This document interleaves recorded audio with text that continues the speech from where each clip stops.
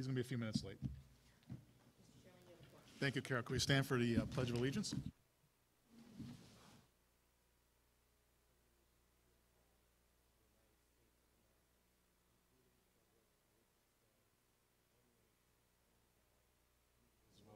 liberty and justice for all. Thank you, everyone, for joining. I'm trying to see who's new from last time. Thank you for joining. We're continuing our 2020-21 proposed superintendent's operating budget review this evening. Before I turn the meeting over to Adam, who's the chair of the Finance Committee, I think we added on a couple items tonight and pushed a couple items into Thursday night because there's so much detail covered. We didn't want to keep you guys here until midnight, as fun as that might be for Vincent. So I think we're going to go over the remainder of the budget, as well as some fee discussion, presentation around facilities and sports programs. So that'll take a good chunk of this evening. That being said, welcome, Mr. Finance Chairman. I hand it over to you. Thank you, Mr. Chairman. I believe Mr. Massiana has a presentation, if you'd like.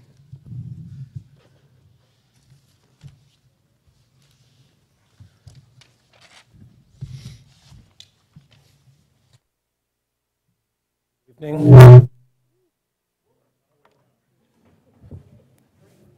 It worked. Good evening. Welcome back, everyone, and welcome to everyone who's new tonight. So I would say I'm going to be brief this evening, but I know that's just wasting time because nobody's going to believe me anymore. We do have several different presentations that we are going to walk through this evening, and I'm going to just jump right in. So this is our second workshop session. The items that are covered under this budget review are instructional expense, which includes special education services, support services, maintenance, and operations. So within the context of tonight's presentations, we'll be touching on all of those topics, but we will be covering athletics and athletic fees specifically, as well as building use in the early part of tonight's discussion. So I just wanted to let everyone know that. Nothing has changed. The budget request, as we presented last week and as superintendent presented, the budget request for 2021 is $76,330,052. That's an increase of 4.05%, or $2,973,541. As far as the assumptions that we used to build this budget, there is no changing in staffing based on enrollment. Our enrollment is going down by about 47 students next year.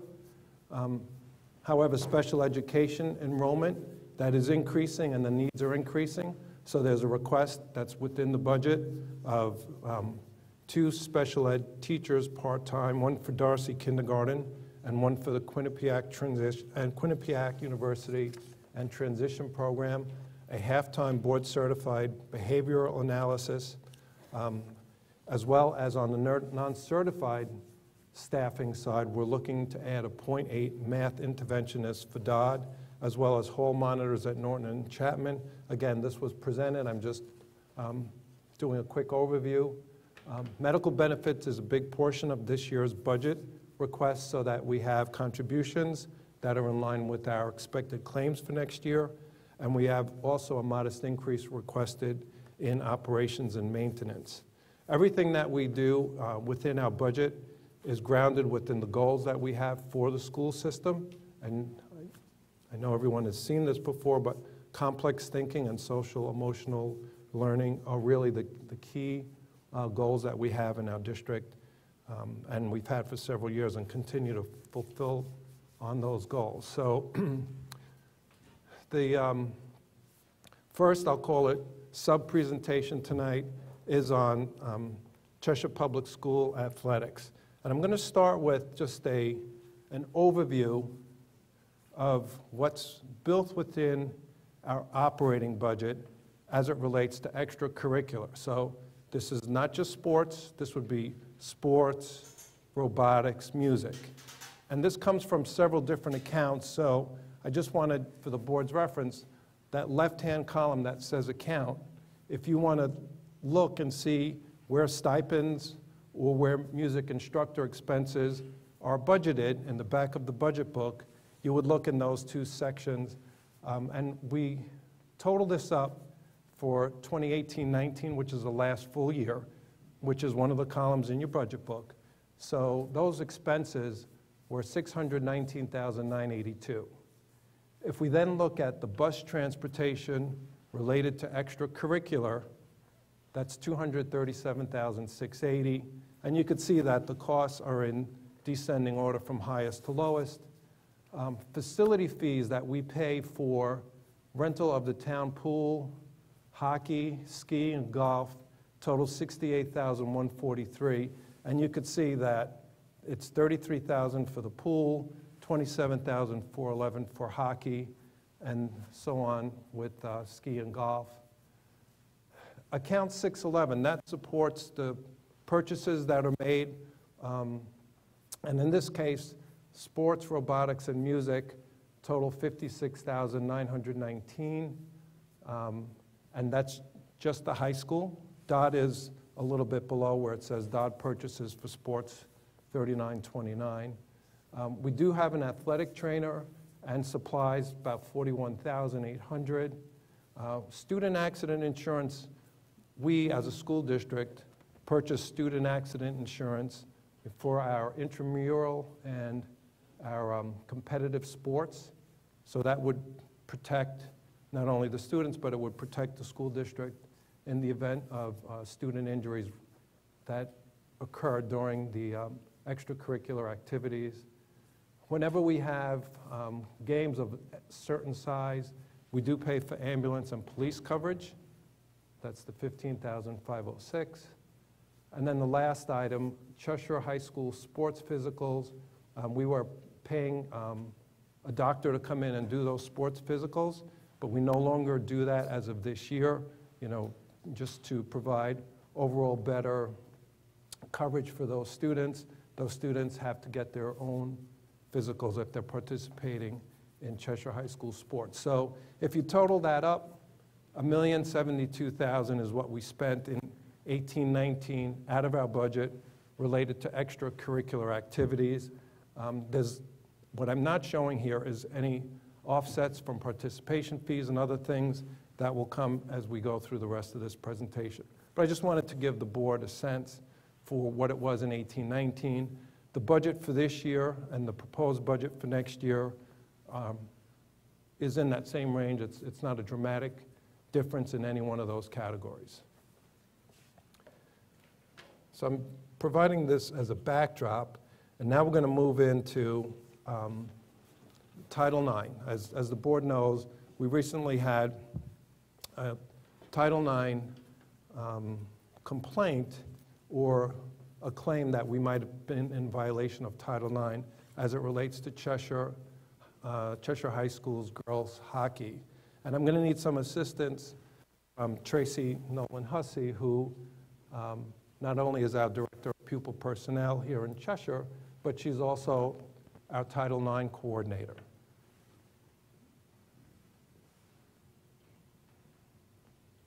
I'll be on the sideline. Okay.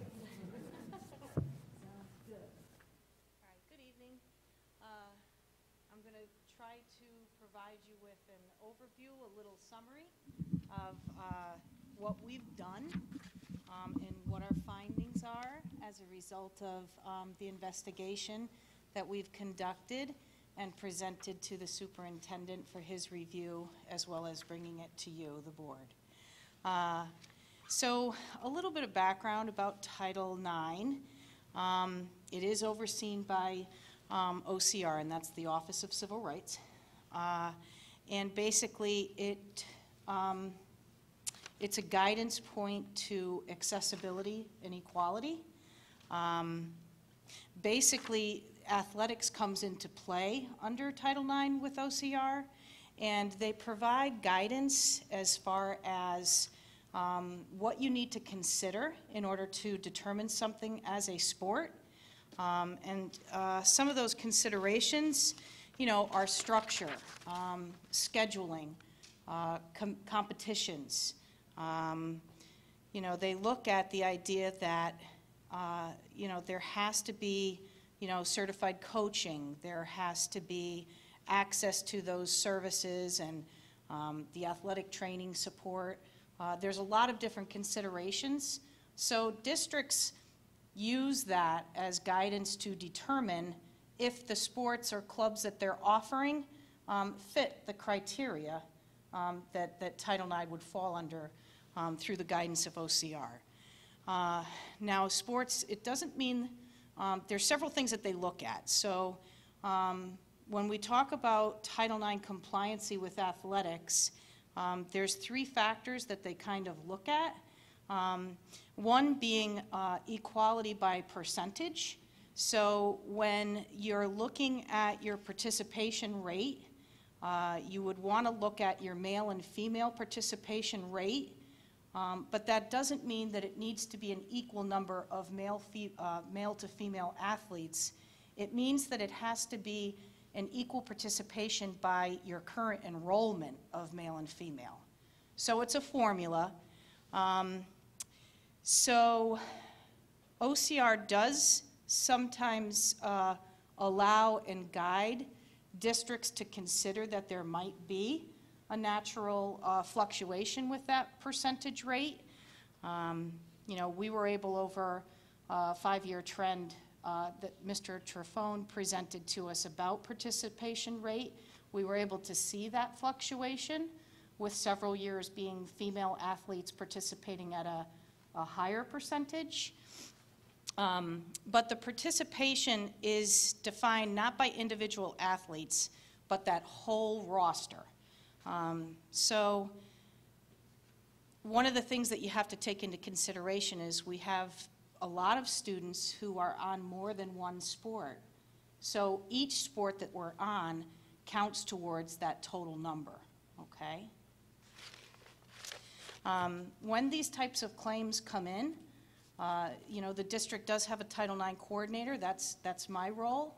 But then also we have Title IX coordinators in our buildings, which they're typically the building administrator, and they may help in the investigative process. Okay.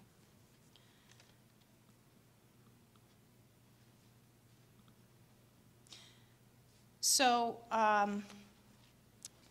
Mr. Trefone put together the current sports by season so that that's there for your review. We were able to take a look at the definition of cheerleading. That came into question at the Board of Ed meeting. And, when we started to unfold and dive into that a bit, we looked at the criteria, with fall being something that really doesn't fit that criteria, but spring and winter being competitive cheer season, fitting that criteria. So that was a factor that we did find. So this slide takes a look at that 5-year trend that I was referring to. So you'll see the enrollment rate by males and females, and then the participation rate by males and females, so that you can see what those trends look like over the past 5 years. In 18-19, there was a dip, okay, where we had more males participating than females. And that's something that certainly we would want to keep an eye on and see if that trend is continuing. And if it is, then we need to really kind of consider through OCR compliancy what we can do to reverse that trend and try to even that proportionate rate. So what we learned is that we didn't violate Title IX due to the percentage rate with that natural fluctuation. In the past, as I said, the past 5 years, we've had years where our females exceeded our male participation. I think it's going to be important to take a look, as I just said, about that fluctuation trend. If it is something that we see and it continues to be looking like, there's more of a range of male to female, then we would want to take a look at how we would increase the participation rate of the non-represented group, whether that be male or female. I mean, this goes for both parties. We are going to do that if we need to. There are no other sports in waiting that are in question. We do want to, we were very careful to really listen to the students that spoke the other night at the Board of Ed when we interviewed them, and to really listen to their concerns. So we do want to try to do more to address their concerns through more inclusion for the Blades as a recognized team. And what that could look like is assuring that they're in the yearbook, assuring that their events are publicized, that their scores are reported, that they can participate in captain's meetings and the other things that our sports teams do have access to. We're also going to make the recommendation that the board approve for the next year's budget funding that can be applied to help them participate and level that participation rate that they talked about when they were here on the 9th presenting to you.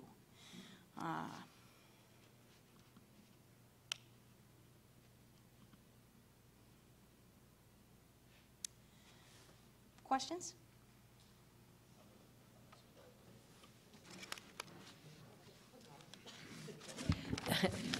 Just to clarify, Title IX only relates to sports that are, no. So if there are other extracurricular clubs, they could technically, well, no.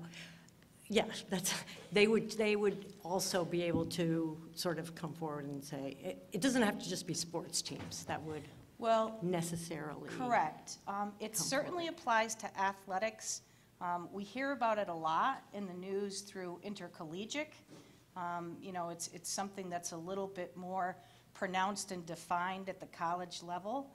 But OCR stands on a platform of equal accessibility for everything, and taking that into consideration. So they look at discrimination based on a number of things. It could be gender, it could be race, it could be sexual orientation. So very often when somebody has a claim of discrimination, as a Title IX investigation would look at those types of factors too. And once in a while we do have those investigations, and outcomes usually yield plans that can try to accommodate and support people that feel violated, but also trying to make sure that concerns are addressed and shared appropriately, and people are informed.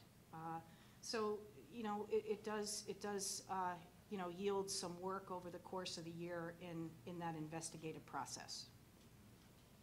Thank you. So I'm looking at the, firstly, thank you to you and to Mr. Trifone for putting together this great presentation. So I'm looking at the participation relative to enrollment chart, where you said that 3 of the 5 years we are not in violation.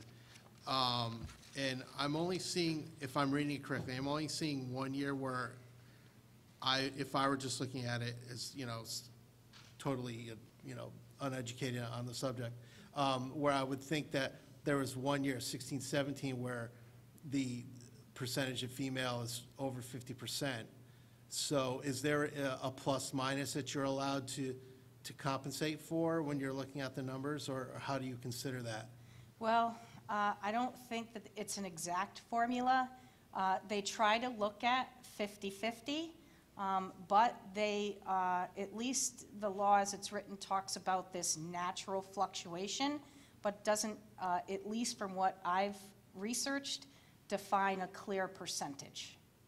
So I think the guidance that you receive from the Office of Civil Rights is that there can be a trend, a year where you may see a fluctuation. But if you're looking at that over a 3, 4, or 5-year period, that there's other steps that the district would have to do to try to level that playing field.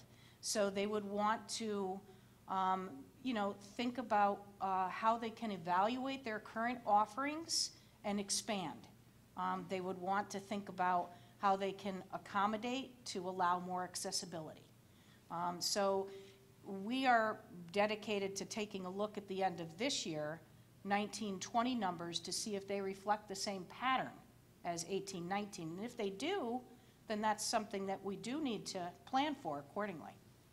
Okay, so if I'm understanding what you're saying, so then from 14, 15 through 16, 17, the trend is up, it's trending upwards, so then that's good. But now that we're sort of, looks like trending, well, downwards, then then we could be in a position where we may need to take action. Correct. Is what you're saying. And as I said, we had a few years where we had more female participation. Same for male.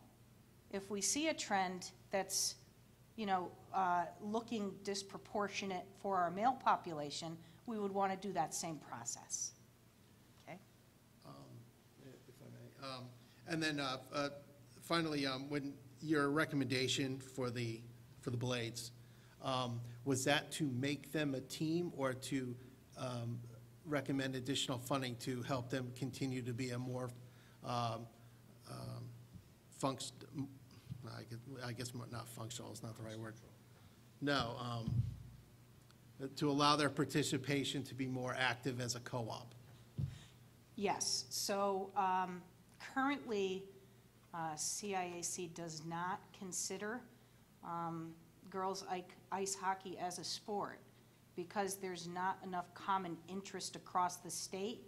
So many districts do co-op for their girls ice hockey teams, and it's not the Blades' request to separate from the co-op. They want to remain with the co-op, and we just don't have a level of interest to sustain a team ourselves. So they would like to continue, but we would like to try to level that for them financially so that it is less of a burden. And then, as I said, the other factors were the inequalities that they see about how they're looked at as far as their level of athletic participation in the school building. And those were all things, Dr. Gadd and Mr. Trifone, they were looking at this prior to that claim being made. They had made the request that this be something that's considered because, they want to support it. And I think the factors of some of the things that they raised about, the accessibility, the publicity, those were, when we think about them, small things, but to these kids make a big difference. And those are certainly factors that we want to put in place for them too. A couple questions, Tracy. Thank you again to the staff for pulling this together in short order. So there's a recommendation to the budget committee and the board ultimately to add about $6,200 to the budget. So I have a question. So would the goal be that the girls ice hockey would pay the same participation fee as the other groups, which is $225, if I'm not mistaken? For the hockey team, Yeah, $225. $25. So, yes, the recommendation would be that they would pay the pay to participate rate, and then this additional money would offset. The reason that it's recommended at $6,200 is Mr. Trifone offered basically an average of participation rate over the past 5 or 6 years, and the average has been 4 athletes, so hence the $6,200. It makes sense. I assumed it was because of the 6. So let's say, as I hopeful this will be the case, but if this is done, it might have more girls interested in the sport. So what happens if next year 10 girls show up? Where's the extra cost or funding to cover that cost going to come from? I think that it's always something that's going to look at being reevaluated. So if that is a trend that we start to see, then that reevaluation process with the level of funding would need to be considered. Understood, but the budget will be set before we'll know that. So if there's a $6,200 line item in the budget, hopefully there will be. And we have a good turnout, and, you know, are we comfortable that the budget can absorb, but someone's got to pay for those fees? Or is it a case where the cost gets spread out to the participants, or they're just going to pay the participation fee? I'm not clear on, is that all they're going to pay if this is done, or how's that work? Well, I think if, I mean, currently they have 4 interested for next season.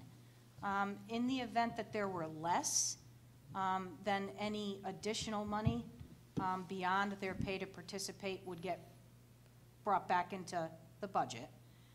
In the event that there are more athletes that come into, you know, into this having an interest, then I think it needs to be a consideration that the superintendent would make and have with the administration at the high school, and of course, with the board. Yeah, I don't have an answer No, for. and my point is, you know, hopefully it's not dozens more. If it's dozens more, that's a great problem to have. Knowing, you know, we're going through the budget, I would have no problem supporting this, but my gut tells me that this opens the door potentially for more folks to participate, which is a great thing. We'll just be ready to plan for that if it happens. So thank you for clarifying that. I guess I have a question. So if I understand correctly, the request that came in from the various schools to this process, did it originally have requests for funding for girls ice hockey, but then it was removed from the superintendent's final budget? I think he mentioned that in his presentation. It was on the original request that came in from the building administrators. They send in their requests building-wise in the middle of October, I believe. Yeah, it's usually early in the fall. So I guess my question is, what changed to go from not Well- including it to include it? Was it because of the group showing up, and as I imagine, we have this information readily available every year. And it doesn't sound like this is driving necessarily the decrease in female participation is driving the decision for $6,200. It sounds like it's more because it is a co-op. Even though it's a club sport, it's co-op, it's done with other groups, semi-competitive, it's a high cost. So it sounds like we want to do the right thing and make that fairly equitable for everyone, not because we did this study and realized that, oh, we should add this as a sport to offset any drop in enrollment. It sounds like because they showed up, we did some further analysis, and it sounds like to me what they're asking for is fair. And that's how we came to this conclusion. Yes, I would agree with you. I think that after interviewing each child, talking to them about their concerns, you know, they bring to light some things that sometimes when it's out of sight, out of mind, we don't consider. And as I did say, Mr. Trifone and Dr. Gadd have been looking at this for a while and have reported, you know, over the years that there's sustained interest. And that's another factor. When there's that sustained interest over a period of time, you know, we would want to take a look to see how can we accommodate, how can we make this better. I just want one last, just a general comment. I've heard, you know, on the forums, people seem to be so happy, like, you know, we're being threatened. I hear the word complaint used. I just want to clarify that the folks that showed up at our business meeting in no way, shape, or form came across as threatening a lawsuit or complaining or final. They were extremely professional, well-versed. They laid out a professional argument. So they've been nothing but, as far as I'm concerned, cordial and in the most positive light trying to work with the school district. So I don't think there's necessarily a complaint. I think folks were thinking there could be a Title IX issue. It doesn't sound like there is. But I just want to acknowledge that from what I've been hearing and seeing, they've been great to work with. And Absolutely. so I think it's a very positive experience. I hope there's a positive outcome of this. So that being said, one last thought. Since I know there's been kind of a rule over the years that as far as co-op club sport, as far as club sports are concerned, that we never really fund them as a Board of Ed because they need to be self-funded. I think unfortunately, the girls' hockey fall underneath that. And that's why, you know, hockey costs a lot more, obviously. So on the surface, it seemed like they're being discriminated against, but that's not the case. Not because they're female, it's just because of that club rule. The question I have is, if the board decides to do this, add this to the budget, what about the other clubs that may have come forward or will come forward that ask for funding? You know, I don't know, like I said, there's none of the sport waiting in the wings, but does this open up discussions with potential other clubs to Well- say, hey, you funded them, Yeah. why don't you fund us? I think that everything is on an individual case, and if anything like that does happen, we would be required to refer back to those guiding questions about whether this is a sport or not. And I mean, some of those factors, when we look at clubs, you know, if they meet on an organized basis, that's one thing. But it really has to fall under, you know, is there a certified coach, certified by the state? Do they have a designated schedule of practice time that's commensurate with other towns and districts that have a similar sport or club? Do they have an organized competition that they train for?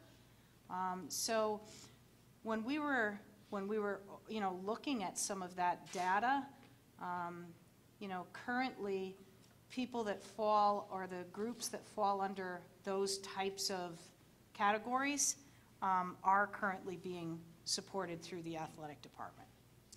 Thank you, Tracy. Thank you for fielding my questions. Sure. Any other questions?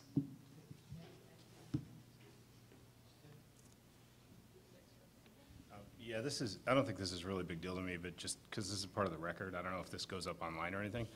But if you look at the percent male enrollment, just go to the bottom number down there. Go to the percent female enrollment. 54 plus 46 would be 100, so that's over 100%. Which is, I don't think, as I'm eyeballing this, it's not that big of a deal, but just in terms of having that like out in the public forum, like if Okay. it gets put up on the website. Okay. The trend appears to be exactly what you said, but I'm just pointing out that So the we can- percentages don't, yeah. Okay, yes, thank you for pointing that out. And then a second question that I'm wondering about that I'm just trying to understand. I think if you go forward 2 slides.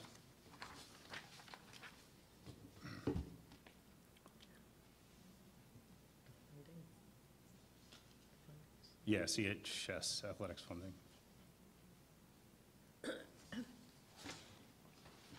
Which one? Oh, one more slide. Oh. Sorry, 2 slides. I didn't present on this, and I have the feeling That one, that's what I was just talking about. Okay, I think that Mr. That's Trifone somebody else. Okay, will be okay. taking over Gotcha, for me okay. at this point. Does anybody have any further questions for me? No? Actually, I do have one more. Right now, CIAC does not recognize it as a sport. 2 curiosities. Are they examining it? Because clearly we're hearing more about women's hockey. Are they, which would solve an awful lot of problems if they would just say, we recognize it as a sport. Did you get any feedback from them? And secondly, what are other schools who have co-op teams doing in terms of funding? Because I Okay. assume we're not the only one. I think that CIAC is always going to be examining the level of participation and the growing, if there's a growing interest in what they would determine. I think that the only reason it's not considered a sport at this point is because of the current percentage across the state of athletes that are participating, okay? As far as the question about, the Other second schools. question? Other Other schools? So it's varied. There are schools that will support teams 100% with athletic department funding. There are others who will provide a percentage like we're proposing, and there are some that are fully supported and funded by parents or fundraising efforts. So it fluctuates.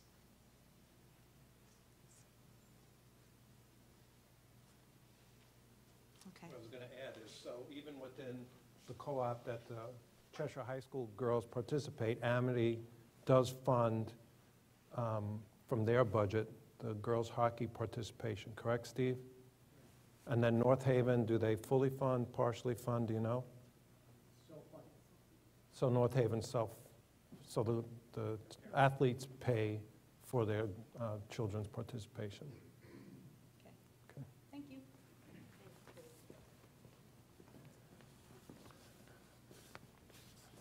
Okay, so this is continuing on with the Cheshire High School athletics funding. So the, and I'm going to ask Steve Trifone, our athletic director, to come and assist me with this piece of the presentation. So as we said earlier, the Cheshire Public Schools is the primary funding source for all sports and extracurricular activities.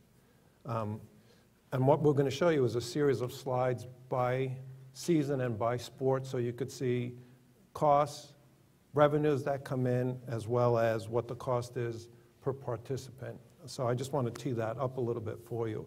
So the funding that we are showing you in the next slides includes coaches' salaries, transportation, any athletic type supply, the cost of officials, as well as site rental, which we talked about, whether it's a hockey rink or it's Mount Southington or the town pool. The revenue that's generated, that's included in the upcoming slides, is basically from ticket sales in some sports, and also participation fees. Last year we shared this information. We collected about $163,000 in participation fees, across Dodd and Cheshire High School. So those fees do offset some of the cost of the athletics. So just the athletic budget, or the athletic costs at the high school, as you see, were $719,000 in 2018-19, and that includes fall cheer, which is $6,069.30. And correct me if I'm wrong, fall cheer is club, it's not considered a sport, it's a spirit group. So that is, I think the point there is that is supported, by the board's budget. And total revenues collected were $184,000. So that's participation fees plus the cost of admission to certain events. Sure. Wondering, I don't think we've covered this really in any detail in prior years since I've been on the board, but since the girls' ice hockey question came up in funding, a lot of board members are getting questions on, why can't the board pay for this? It's only a drop in the bucket, in overall scheme of a $76 million budget. And I think what people don't realize is the board doesn't pay full for all sports. There's additional costs that our budget don't cover. And I think there's outside groups and folks that donate money to cover those costs. So while it's a $225 participation fee, it doesn't mean that all those costs are covered, and it kind of caught the board off guard a little bit because we really don't have any detail beyond what's in the budget, what other money is coming in necessarily to cover these costs. So to get a true sense of what things cost, we thought it was worthwhile in the spirit of this Title IX discussion to go into details. I appreciate you coming down tonight, Steve, and helping us walk through that. You good? Okay. So the first season that we're going to talk about is fall. So you could see up at the top, the football expenditure is about it's about $80,000. But you have revenue coming in of about $26,914. And I'm not going to read all of them, just the bigger ones. Girls swim dive, $37,000 expenditure, about $7,200 in revenue. Girls soccer, $25,000. So you can see the ones that are above the $25,000 mark, and cross country for boys and girls is at the lower end for fall sports at about $13,000. Again, all in, transportation, costs of any officials and related expenses. So I think the interesting thing is when you look at it on a per player cost, you could see that football field's the largest team with 78 players. The average cost per player all in is $680.30. Again, that's net, so Steve, with subtracting the revenue from the expenses to get that net cost number, correct? So the range there is, looks like boys soccer at 250, 185. Again, a relatively large team, 61 participants in that sport. And then on the upper end, you know, it is football, followed by girls volleyball and girls swim dive. So as we go through each sport, we could pause if there's any questions, or we could keep moving on. Okay? And this is fluid also, as numbers change throughout the years. Some years we could have more football players, therefore the cost per player goes down. Other years, you know, less players, et cetera, cost goes up. So, but it's about an average. Go ahead. If you don't mind. So the cost per player, again, it's probably a dumb question, but obviously, transportation, does that include transportation, Yes. coaching stipends, the insurance that we pay out, you know, out of the, that we budget in the line item? It doesn't include the student accident insurance. Okay, Okay, so, but all the other, you know, we'll call them incremental costs that occur at the high school, does include all those. trainer costs, referees, Correct, right. So officials cost, transportation, the stipends for coaches, and their equipment cost as well. That's what gets lumped into that eventual cost per player. Cost related, like we have to clean uniforms, we have to have helmets So- periodically checked, those types of things are included. if I'm mistaken, don't we have some groups that would buy uniforms or helmets or soccer jerseys from time to time? So how does that get factored into the cost? Because what's in the budget is an X number for sports costs, but then that wouldn't include, for example, $2,000 for helmets, right? Does that, If they're donated by Gridiron or Booster Club, those funds don't flow through our budget, so that would be over and above these costs that you see here. These are really the So this is- board's-related this is costs Board of Ed after money. revenues. Correct. will we be able to see the actual true cost with those things passing through? So we have a good idea what it actually costs? 'Cause that's kind of what I was asking for. You're talking about with cost per player with parent groups putting Yeah, money in as well? if you don't have it tonight, that's okay, but if you go back a slide where you had the total by sport. So, I mean, football's number one, let's pick on that. So is it really $79,000? Or is it really $89,000 with the stuff coming through that's donated? Or just kind of curious what the true cost is. I'm sorry, Tim. Oh, if you don't have it tonight, it's fine, it's kind of. No, correct. So the monies that we're showing up here are Board of Ed funding. So other items above and beyond that would be up there coming from parent groups isn't listed on that. And again, that's another come and go as it is. The expenses that we spend on our sports, outfit our teams, we make sure every kid, for example, football, we make sure every kid has a helmet. What some of our outside organizations will do is give us money to buy brand-new helmets. Right, that money could go up. An example would be, there's an alumni association. That's another organization out there that is put together by a group of past football players. They purchased new helmets for the team, probably at a cost of about $10,000. So gives our team, puts us in the best helmets that are out there. The ones we had were perfectly fine, but this just kind of gave us an added bonus. And that's not shown in that number, right? Could we get that number, Steve? or We is that- could, yeah. I could get those numbers. I can get numbers for you of what parent groups pay for our teams. Yeah, I don't think we, again, I'm not sure how the groups are, you know, with transparency. I don't think we need to see the name of the group and what they contributed. But again, if Finance Committee thinks I'm off the mark, I think we understate as a district what it costs, and I think it does a little bit more of an eye-opener to see the real cost. And the fact that there are these groups that help the kids greatly, I think that should be there at some point. Yeah, But anyway, nonetheless, got it. The answer is good, but carry on. Thanks, Steve. Just to add a little bit of clarity, my thought on this, I am curious about in-kind contributions.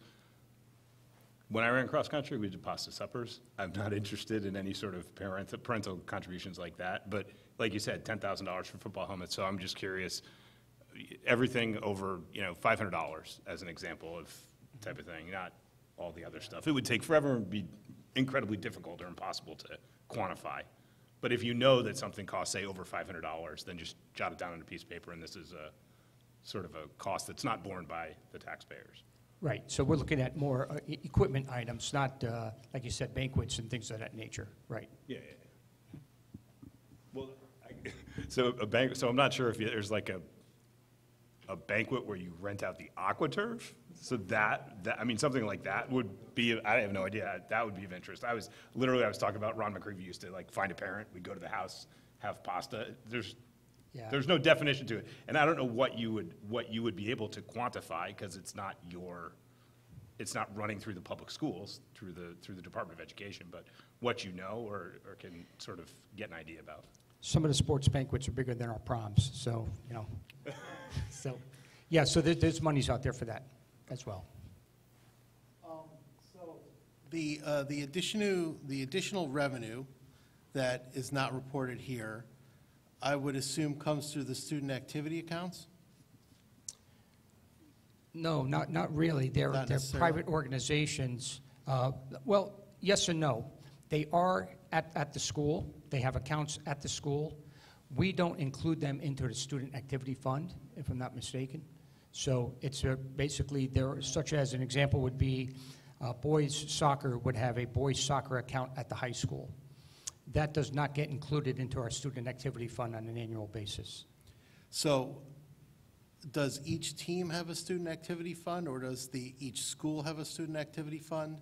Because like when you're saying that the Alumni Association makes a large purchase like that, do they make the purchase on their own and donate the equipment to the school, or how would that normally work? Correct, Or is- right, exactly right. So they will, one of two things either happen. One, they donate the money to us, and then the athletic department will purchase it. Or two, they go out and they purchase the item, donate the actual material to us. But either way, it becomes Board of Ed property. Okay, so in the instance where money is donated, where does the money end up? It's basically an in and out fund.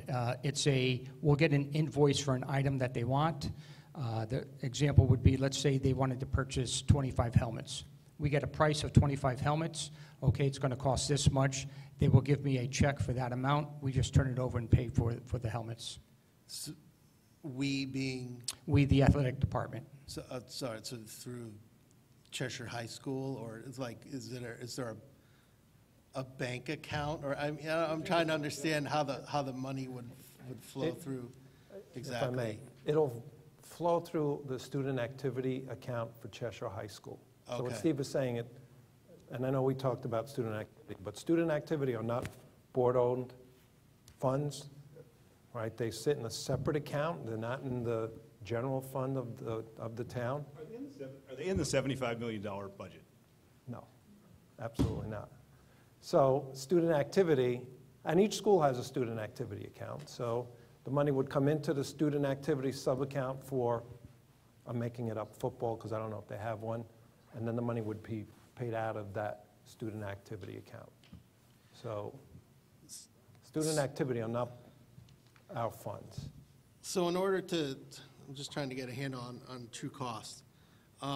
So there are other accounts not part of the Board of Ed that exist that assist with the cost of sports teams. Well, what Steve's saying is, not all of it goes through student activity. Sometimes an organization like Booster Club will make a purchase directly, so it doesn't come through the student activity account at the high school. So do we have any procurement regulations dictating how a vendor could be chosen to spend the money, or does the group choose the vendor, or or how does that work? Is there a purchase order created somewhere, or, you know, how would the funds be tracked exactly? The funds are tracked through each organization's account at the high school. So we have records of all those money in, money coming out. It's really up to the organization. So if they came to me and said that we would like to purchase something for the soccer team, here is the item. I'll either go with the vendor that they had chosen, or sometimes what I'll do is I say, hey, look, I know another vendor, I can get the exact same thing at a cheaper price. We'll go ahead with that vendor. But either way, there is accounting for it in each account at the school for those organizations. And are the vendors that you would potentially recommend, do we have like an approved vendor list? We do, right. Yeah. It would have to be an approved vendor. We can continue, I guess. Okay. Yeah, go ahead. I'm trying to understand this.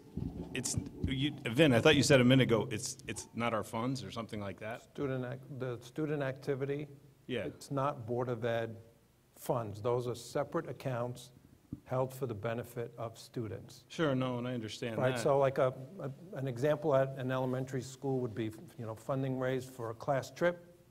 You know, that goes into the student activity account, and then funds that need to be used to be paid for the benefit of the student flow through that account. Now, student activity funds are reported, you know, as a fiduciary account. If you look at the town's financials, they're considered a fiduciary account. But again, I just want to make a distinction. They're not Board of Ed funds. They're not budgeted. It's not included in what we present as part of the budget. You're looking at me.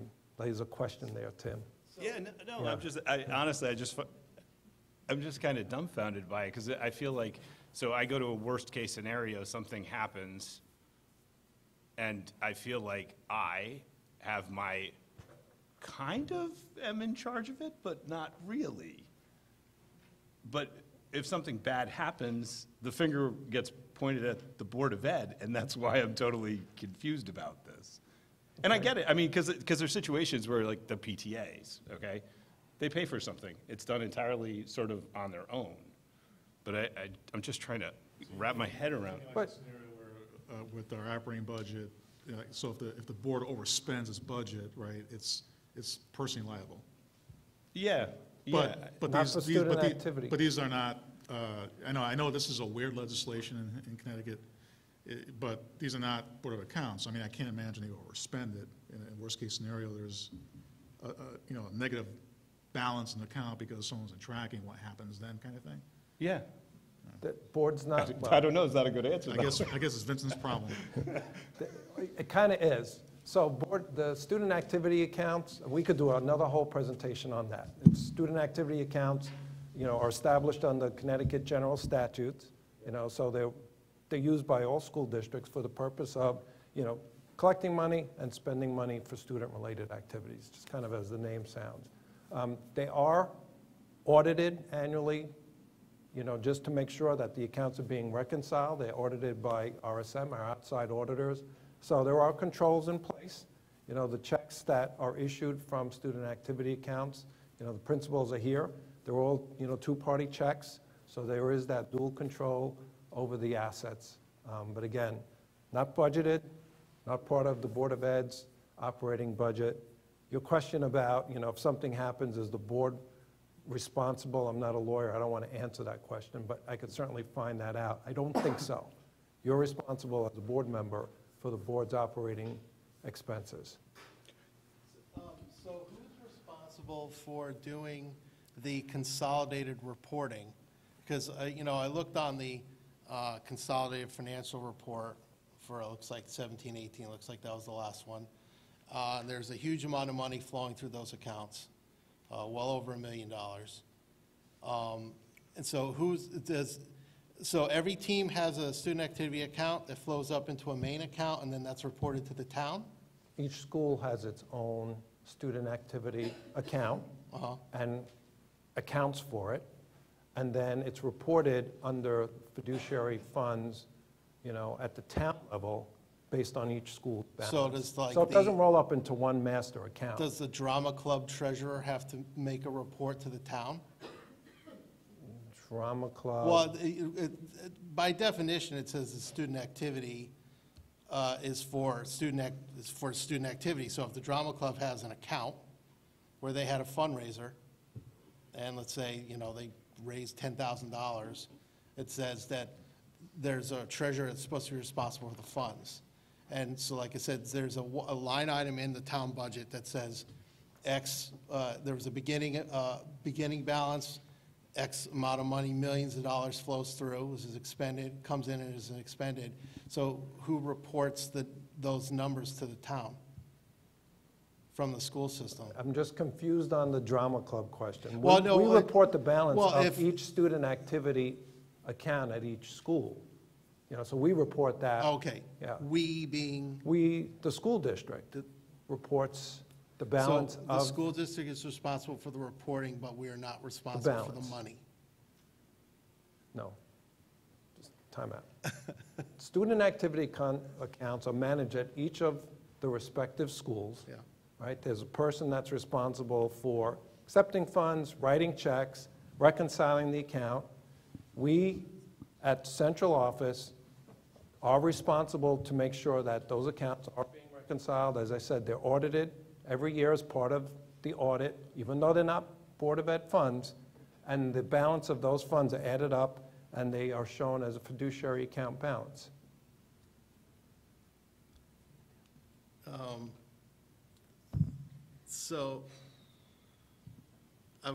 So someone in central office, which I guess would be under your supervision, Yes. does the accounting for those accounts? Or no? No, we Does just, the- the accounting is done at the school Uh-huh. and And reported. then they report to you? And Correct. then you consolidate and report to the town? We take the total of each and report that to the Right, town. so there's, So there's a beginning balance, an ending balance at the end of every fiscal year, and that's what's, reported to the town and winds up in that so you're line just called like, okay, fiduciary thanks for account. your numbers, now we'll just report that, and then, so is it the administrator of the school who's ultimately responsible for all of the money that flows through the individual accounts? Who's At their responsible? school, sure. So if there's like $500,000 that flows through at a school, Mm-hmm. then the administrator of that school is responsible for that money? Well, with whoever's doing the actual accounting for that, like at the high school, that's the only school that would have $500,000 in a balance, followed by Dodd, followed by Highland. So, again, it's dual control, it is reconciled, it is reported, it is audited. I know that I see concern, Yeah. but this is not something new. We've been managing student activity accounts in our school district for, decades. Go ahead. Yeah, could you send me a copy of the auditor's report? I asked for a specific reason, because 15 years ago, I was on the town council, and I had assumed that the audited financial statements for the Board of Ed, which were incorporated in the town's audit, I had assumed that the budget that was audited would have been approved by the Board of Ed. That's the way it's supposed to work. That is the way it works. It wasn't. And I spoke to our auditor about it, and he told me flat out, he said, we followed the law, we did what we were, and this has nothing to do with you. This is long before you were ever there, but I'm just pointing out, I don't have you use the word audit, and you use it appropriately as far as I'm concerned, but I just don't have the confidence in it, really. Because literally what it was, when I started asking questions, it was never, the budget that was audited was never actually approved by the Board of Ed. It was what the superintendent gave to the town. And when I asked the auditors, they said, we did what we were supposed to do. So I just don't have confidence, and that has nothing to do with you at all. But I'm just hoping to see the auditor's report, because I don't really have confidence that it is a standard audit that is sort of how, regular people would understand it. Okay, just to be clear, so, when we say it's audited, and the audit report for the 18-19 fiscal year, I think, is actually being reported to the town council next week or the following week. So we'll have, the updated audit report relatively soon. But it's, the typical function of an audit, does include a test for controls, test to make sure there's things like dual control. They do, as part of every year's audit, pull one or two of the school's student activity accounts, and they review the transactions there. So they're not looking at every line and every detail in any audit, but it's all the controls and the statistical testing that they do. They'll, on a typical audit, they'll pull a list of, accounts and checks that were issued and make sure that there's appropriate documentation. So, does an audit guarantee, 100% accuracy? No, but, it's designed to find, if there is an issue, right? Yeah, absolutely. It's just that my experience 15 years ago was, all that could be said, but it literally just sort of flew in the face of conventional wisdom. Okay. Well, when the audit report comes out, I'll certainly share it with the board. Yeah. Okay? So we're good with fall? On to winter. These are the winter sports. There's boys ice hockey. You could see 68,000 expended, 14,000 in revenue. And then boys, girls basketball, 33,000 and 33,000, and you could see the corresponding revenue. And the next largest one is boys swim diving with 39,000 expended and revenues of about 6,000. If you look at this on a cost per player, like we did with the fall sports, you could see the biggest, teams are boys and girls indoor track with 48 and 66 students, so you could see, the cost there. On the high side, it looks like boys swim diving is the highest from a cost per player perspective. Oh, wrestling. And boys ice hockey, I apologize.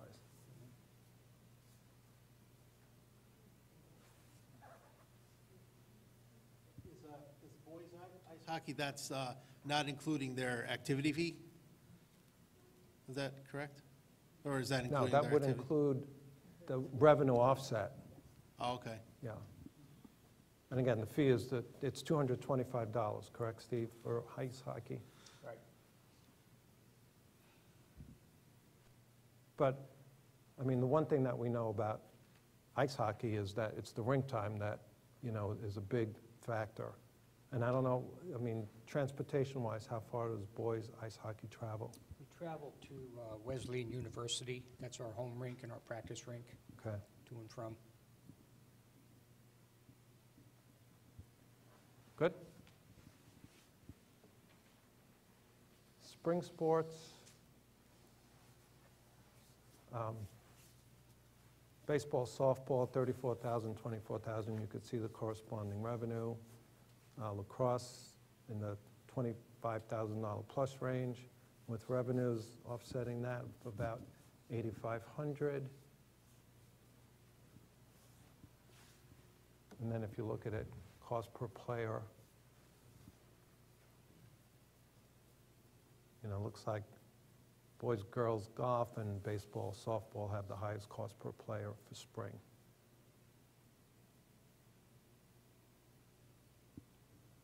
And the boys and girls golf is due to the rental of the,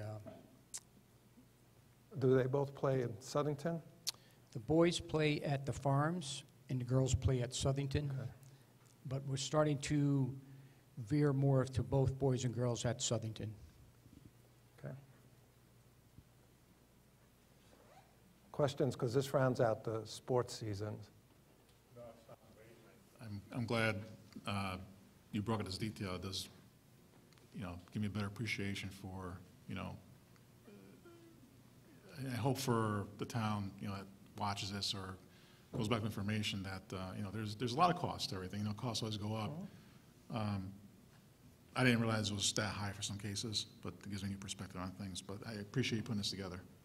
Okay. Well, we'll try and get the additional information. Yeah, when you get to it, I We just- can rework the numbers and share that with the board. You know, we'll try, I'm not sure if we can have it for Thursday night's meeting, but sounds like we may go on past Thursday night. So as soon as we have it, we'll share it with the board members. What I'll do is I'll take a look at the 18-19 expenditures from our parent groups, and as mentioned, any item that may be $500 or more of equipment item, I can list down of what was a donation to us. Okay, just two more pieces of information we wanted to share, and that is the parent group impact. So Steve, I'll let you explain this. And well, we operate with two Booster Club groups, if you want to call them. One is an individual parent group, which really only serves their team, and the other one is a general Cheshire High Booster Club. So we broke these down as to what they do. Again, it's benefits to the team beyond what is budgeted, just to kind of give our kids a little better athletic experience a lot of times. Some of the things that these parent groups do is they'll offer food on away trips, sandwiches, and et cetera. Most of our teams are now playing night games, so it tends to be dinner for them. They do help out with uniform replacement at more regular increments, where we can purchase uniforms instead of giving them a lifespan of 5 or 6 years. We're turning them over at 3 or 4 years because the parent groups are helping us purchase uniforms at a faster rate. Some of our teams will pay for an additional coach. That money is funded through the Board of Ed. They pay for all of the expenses that we require for a coach, including the insurance and any FICA. We offer, most of our teams also do a video service where they will videotape the games. Then our athletes can go back and they can actually cut tapes of their play time. They make highlight tapes, et cetera. Most of our teams now do it. It's an expensive service, but just about every school in Connecticut has invested in that, and our parent groups do that as well. And as we mentioned earlier, the end of the year student banquets, they'll pay for that, senior gifts, things of that nature. So again, in essence, they just help with the athletic experience, make it a little more special, adding some things to the teams. The second one is the Cheshire High School Booster Club. This club oversees all sports, and not an individual sport. It's been around for quite a few years. They're very active in it. So some of the things that they do is they will purchase awards for teams at banquets. They do offer team grants. So a team would apply to them and say, hey, we're looking for this piece of equipment. Here's the reason why. It's not in my budget or our budget, but it's something that we could use. If the Booster Club approves it, then they'll go ahead and purchase it. Any of our championship banners or any of the banner updates, that's all paid for by our Booster Club. We do concussion test all of our athletes. So every athlete gets what is called the impact concussion test. It allows us as another tool for our trainer to test kids. If they did have a concussion, we can monitor their recovery. So our Booster Club pays for that software. It's about a cost of $800 a year for us to test all of our kids. They do offer scholarships. Students will apply for that. They offer, I believe, about 8 scholarships per year. Example would be last year I brought in a guest speaker to talk to parents about the recruiting aspect of coming from high school to college. And that person came in and answered a lot of questions for us. Example would be Booster Club paid for that guest speaker to come in. And then they also print seasonal sport schedules that we distribute to whomever wants to. So just some examples of what our overall Booster Club does. Their funding comes from concession stands and also memberships from parents. It's $20 per family for that. It's totally voluntary for parents to pay, but that's where their funding comes from.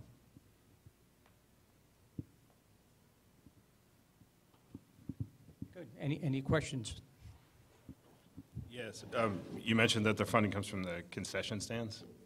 Right. So I'm just curious, so I'm assuming this is something that's gone on for decades. They've staffed the concession stands. Are they the only ones who do it? Does anybody else do it?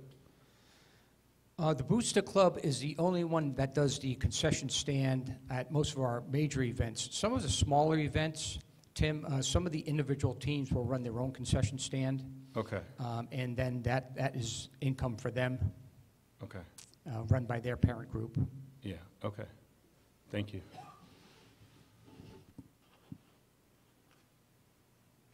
Anything else, folks? That's it for the athletic portion of tonight's discussion.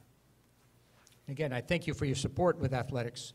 You know, we have a great athletic program, and I know you guys support us well, so thank you.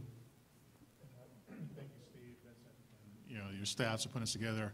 We just felt, you know, with the girls' ice hockey and, you know, having this detail hopefully sheds a little more light to the community that, you know, there's more involved to just what's in the board budget to support this stuff. So I appreciate the time you put into this. Thank you.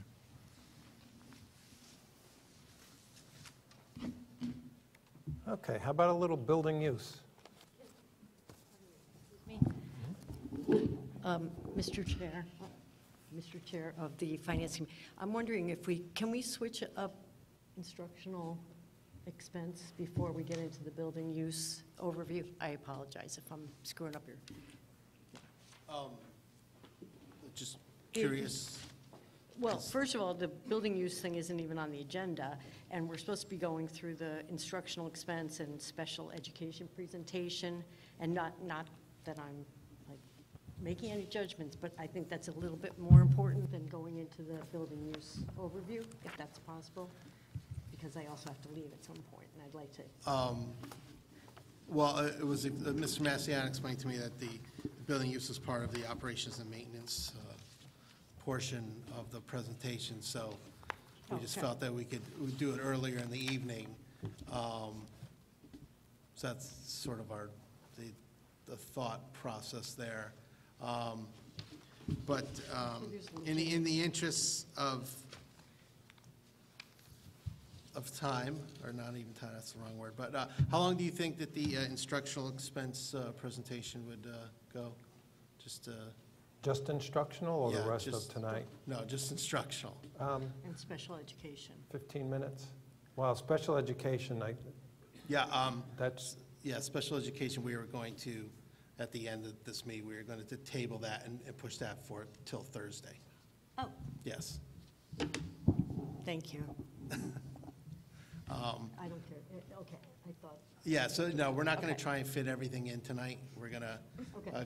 because of the additional information, we're going to extend out, so, all right, so why don't we'll continue on how we're going, since you're ready. Thank you. okay. So building use, I will cover this as quickly as I can, you know, so if there are questions, we could stop.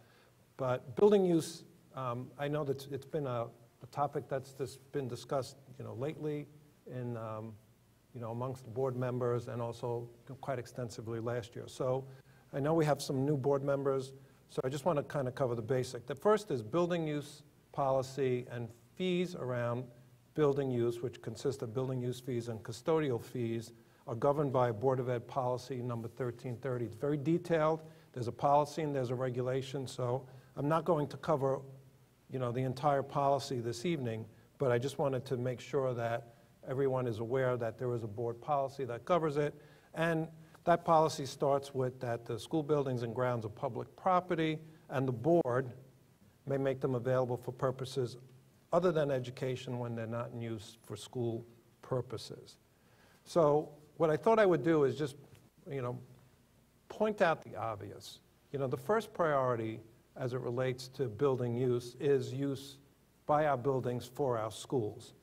You know, one of the things that we really are very, you know, cognizant and careful about is we have to get 180 student days in each year, and they have to be completed by June 30th. And what affects our ability to meet June 30th are when we close a building. So we try never to close buildings, but to the extent we have to, the typical reason that we close our buildings, as the board, you know, and the community members know, is when there's weather, generally snow. So, you know, we don't have a choice. We do try and do delayed openings or early dismissals if we can, but there are days that we have to close. The other reason that we close buildings, which is less frequent, is when we have an emergency, such as a power loss in a building, lack of heat. I put here black water backups, which happens from time to time. So, there are those emergencies that prevent us from opening a building or requiring early dismissal. The most important thing, as it relates to building use, regardless of whether it's for students or non-students, is safety, security, and the needs of the building occupants. Those are the critical things that we have to manage. And also the protection of the buildings. There are school and town assets, so we work very hard to make sure that, we're preserving the actual asset. When we're in school, I just want the board members to kind of think about what you already know. We have a lot of resources on hand when we have occupants in the building. We have our administrators, we have our nurses, we have our building maintainers, we have other maintenance staff, we have our school resource officers, hall monitors, and the list goes on and on. Obviously, our teachers are there, our instructional assistants, I think those are given. But outside of those classroom resources, there's a lot of staff in the building when the buildings are occupied. The second priority for our building, and it's not that it's not important, but it is the second priority, is any after-hour use, whether it's for, students, Boy Scouts, Girl Scouts, PTA, evening and weekend use. Our buildings are used constantly, especially as you look at the larger buildings being the high school, Dodd, Highland, but all our buildings are used quite a lot. Generally, we're going to have lower occupancy rates during the after-hours use. We're going to have less resources on hand, but that doesn't mean the safety and protection of the occupants and the protection of the assets aren't critical. So, with that said, there's a policy around building use as to who pays building use fees. So, this slide just talks about building use fees. If you are a Group 2 user, there is a fee, and I'm going to show you that schedule in just a second. If you're a Group 1 user, which includes Boy Scouts, Girl Scouts, PTA, PTOs, Park and Rec, you don't pay a building use fee. Building use fee is intended to cover our overhead: electricity, heat, cooling, maintenance, bathroom supplies, supplies related to cleaning. Okay, so there's a policy around that. It's very, very detailed.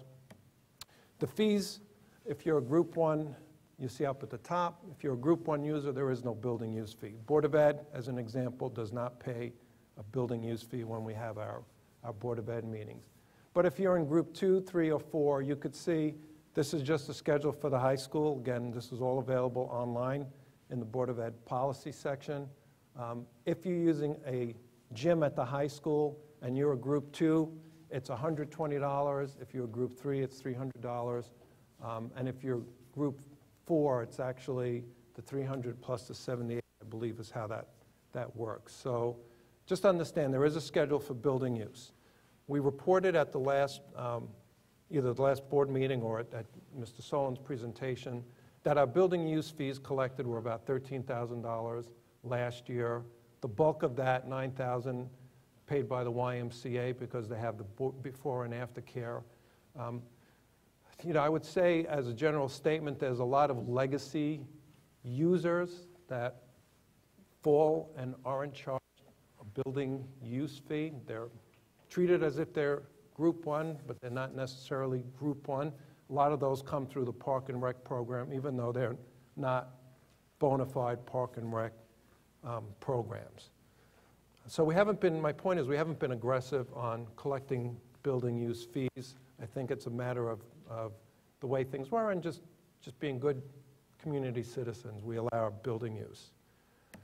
The second piece to fees is this. It's the custodial fees and it's the cafeteria fees. So if there's a custodian, and we call our custodians building maintainers now, the rate that you pay is $50 an hour if it's evenings or it's Saturdays, because our staff gets paid time and a half, and the $50 covers basically their payroll cost.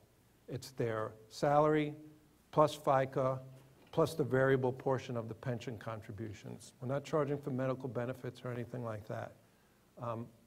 That staff, if they're in the building, is paid $65 an hour on Sundays and holidays because they're on double time. And to the extent that any building user is using cafeteria staff, it's the same thing. It's the hourly rate plus related payroll costs. Both groups have a minimum of 3 hours, and then there's an additional fee over and above that. So I already talked about the overhead. What I want to spend a minute on is the custodial fees. So the custodial fees are intended to reimburse us for the payroll costs when we have to assign a building maintainer. We had over 9,300 events. If you look at our event calendar, about 200 of those events were events where we had to have a building maintainer and the custodial fee was charged. So the vast majority of the times, there is no custodial fee with building use. But the reasons that we need a building maintainer are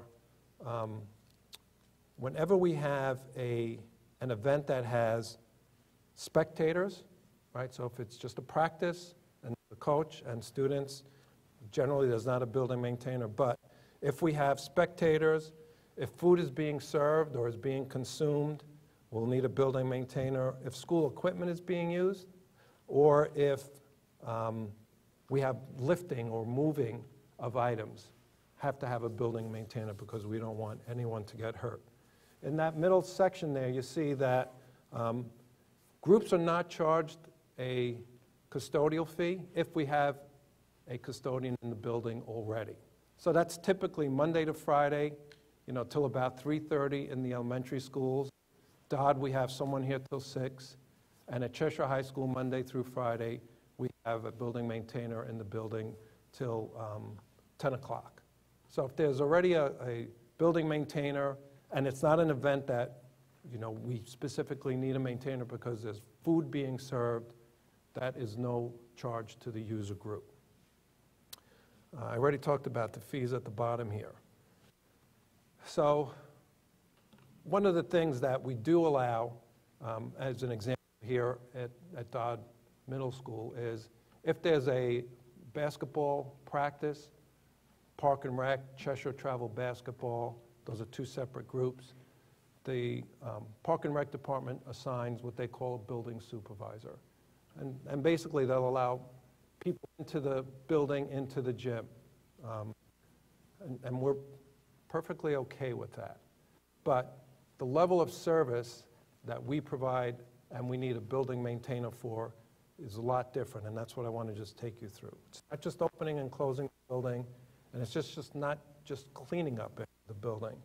Our building maintainers are very familiar with the buildings, with the building systems, whether it's a security system, whether it's a lighting system, electrical system. They have access to all areas of the building. They could troubleshoot issues in real time, which do occur. They can identify corrective actions that need to be taken. They have uniforms, they're readily identifiable, and they're duly trained for an occupied building, which is very, very important. They participate in all the drills we have when there's, staff and students in the building, so that's one of the traits that they have. This is a little bit hard to read, and the board members do have this, but the type of training that our building maintainers have to go through, most of this is repeated annually, but I'm not going to go through all of them, but they are trained in first aid. They are mandated reporters under DCF, so if they observe an issue and a concern about a student, they are mandated reporters and are trained in how to do that. Obviously, some of the things that you would expect, back injury and lifting, eye and face protection, those are things that they're trained for. The one on here that I think is important and is often maybe overlooked or not recognized is that, kind of in the middle, bloodborne pathogen exposure prevention.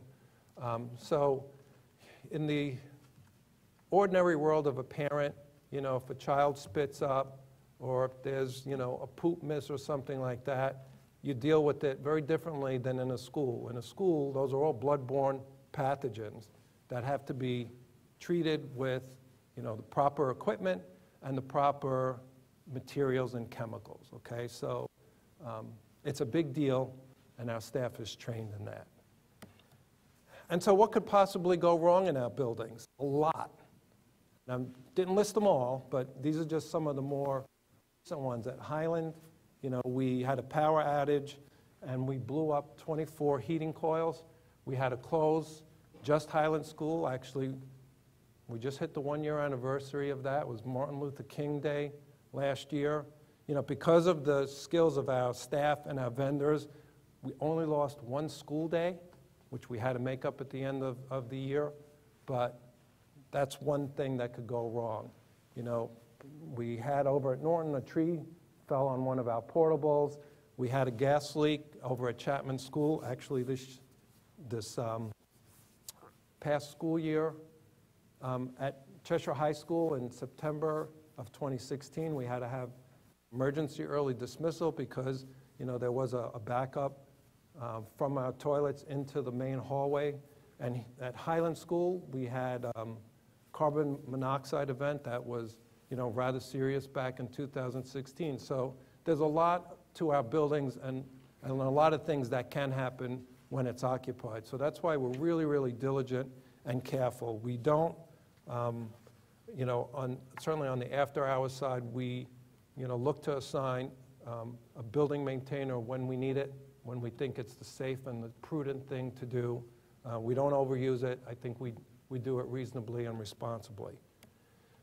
And then the last thing I want to leave you with is, you know, building use planning takes a lot of resources here at the schools. And, you know, there is an online application called FS Direct. That's how individuals request building use. I could present on a day on that system, but just understand we had about 9,300 building events that we had to manage. We don't have any one person assigned to do building use. It's assigned to a bunch of different people. Whenever a building use request comes in for Dodd Middle School, for example, it's electronically routed through the secretary, the administrator, central office. You know, if it needs to get appealed, it would go to our either our facility manager or for me. We have to do the billing, we have to do the collection. So there's a lot of work and effort that goes into building use. You could see that we estimated it's about 1,435 hours per year. So, you know, I think for the most part, it's fair to say that the building use that we have runs pretty smoothly and effectively. And I think we do provide, you know, good value to the users after the school day. That's building use.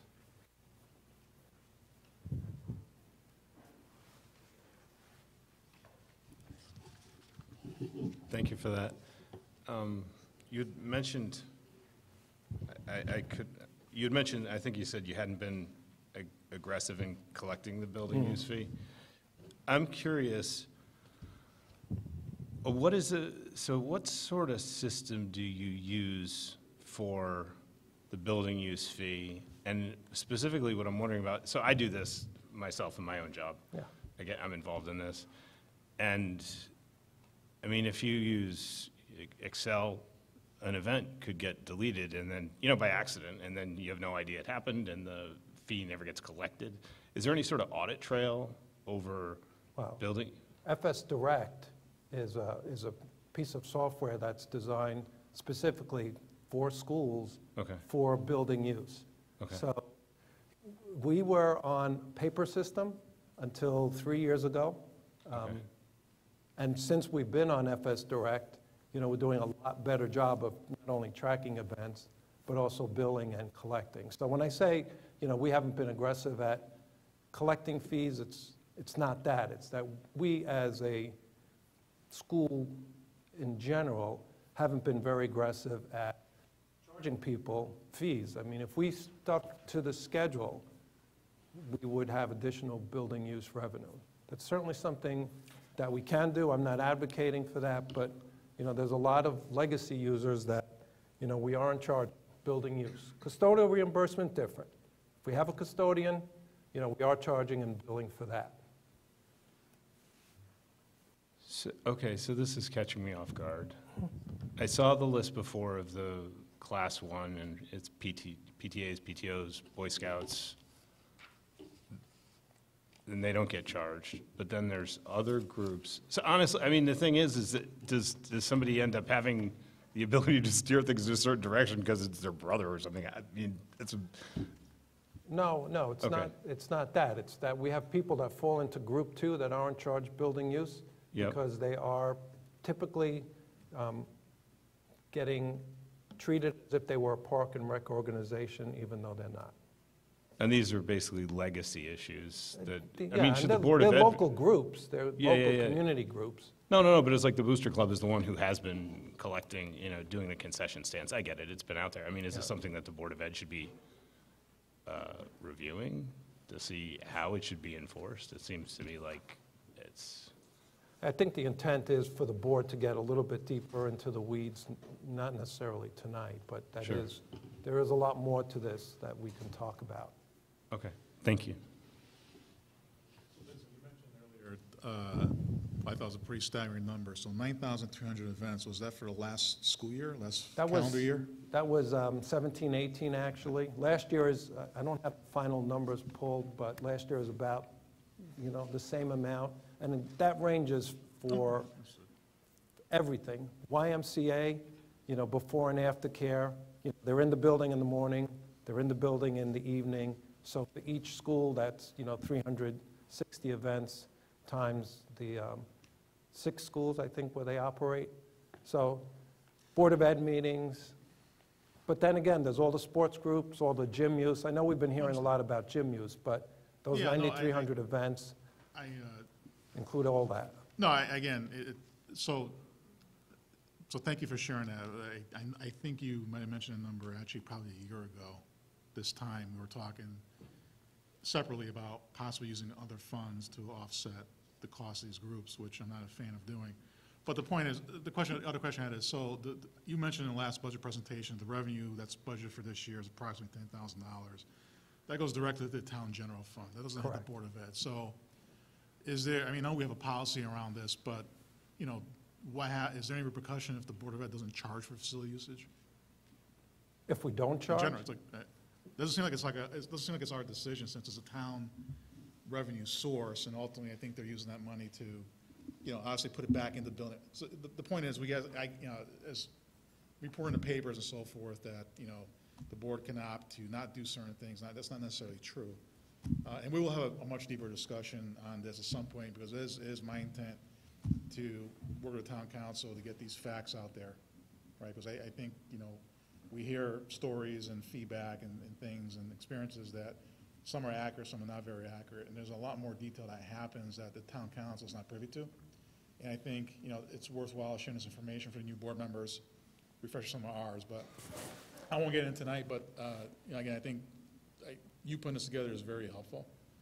I'm going to make sure our town council colleagues have this information at their disposal to help, on their side of things. But I guess my question is, I don't have an answer or solution to solving some of these scheduling problems or fee problems. I mean, what you laid out was pretty straightforward.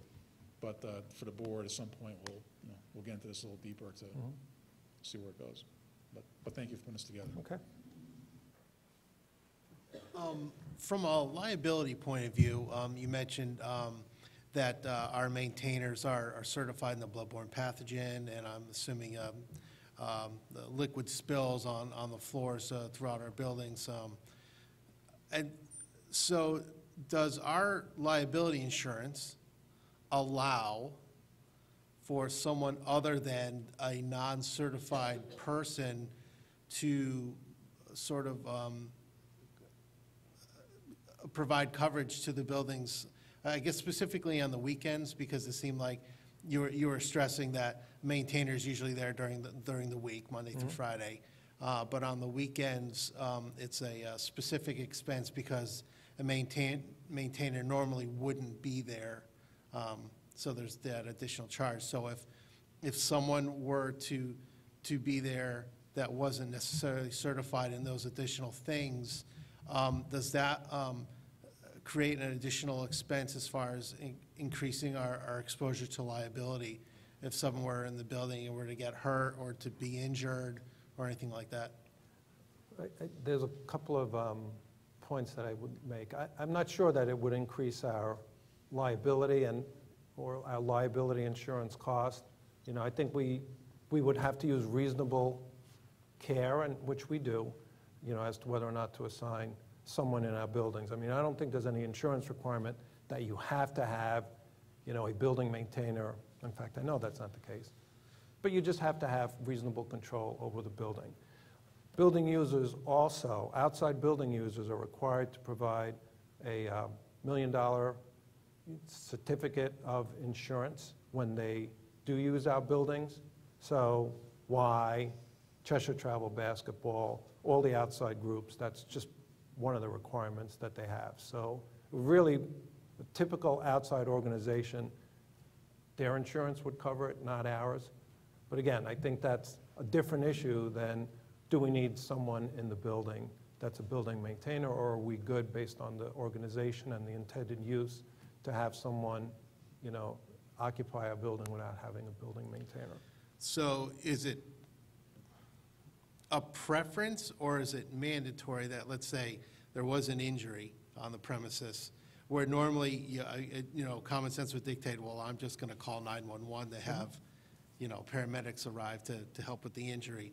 But the potential mess left over, if a maintainer weren't there who was certified to clean these things up properly, what would happen in a case like that? I mean, typically it's reported, and the building maintainer, you know, whoever does the cleanup, the building maintainer will double back. And if it's a disinfection issue, we'll do that at the time. I mean, we do have, you know, a good example, you know, if we have a park and rec, you know, building supervisor in our building, they do communicate with our staff. We have an on-call building maintainer too. There's someone on call for the schools at all times. And, you know, it's done on a rotating basis. They cover 1 week at a time. So we would get a call typically if there were an event after, you know, if there were an incident that required 911, that would obviously happen by whoever's in the building. But, you know, we do get communication as to what's happened in the building, and we would take, you know, treat it that way. So then, in a, let's call it a best-case scenario, if we were to no longer require maintainers to be in the building on the weekend, except for, let's say, an open, close, or a sweep, or a sweep of the area instead of being there the entire time, is that something that would be acceptable to us or not?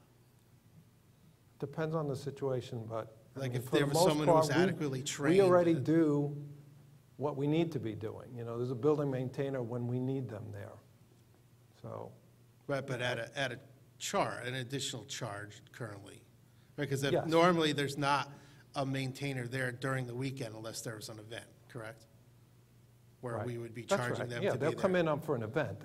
Right, They're not staffed on the weekend. right, for right, other that's what I'm than getting at, events. yeah. Normally the building would be closed but I would guess most weekends there is something going on anyway, right? Every According- weekend, I would look, say, yeah. with a few exceptions. Okay, So, and again, what I'm saying to you, Adam, is that I feel that we're providing a building maintainer when we have to have one, you know, and moving away from that, you know, would really be a difficult thing for me to, you know, accept unless there's good reason to do that. Vin, are any of these outside groups in arrears and what they owe us in terms of either custodial fees or building use fees? We're up to date on last year. For this year, you know, we've certainly billed. We haven't collected everything that's been billed. So, but that's part of the process. So the remedy is if someone doesn't pay their bill, and that's part of the policy, that we don't have to allow them additional building access. So no one owes us anything for the last, when you Last- say the last? Last fiscal year. Okay. So we're clear. Yes. I'll But be- this year, the building users don't. Some are faster payers than others, as you would see, I guess, in any kind of business. But we do, invoice, and we follow up if we're not getting paid. Can you estimate how much you're owed? Right now, I'll provide it at the next board meeting. Okay. It would be a wild guess. Okay. But our building use, just to, I guess, put some context around it, our custodial fee billing last year, $45,000, and building use was about $13,000. So that's our maximum exposure.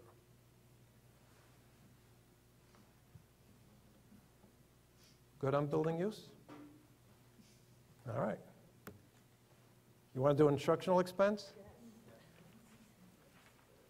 All right, so the sections of the budget we have left are instructional expense, support services, maintenance and operations. I'll keep going until somebody tells me to stop, okay? So instructional expense, it's about 6.4% of our overall budget. You see on the bottom left there.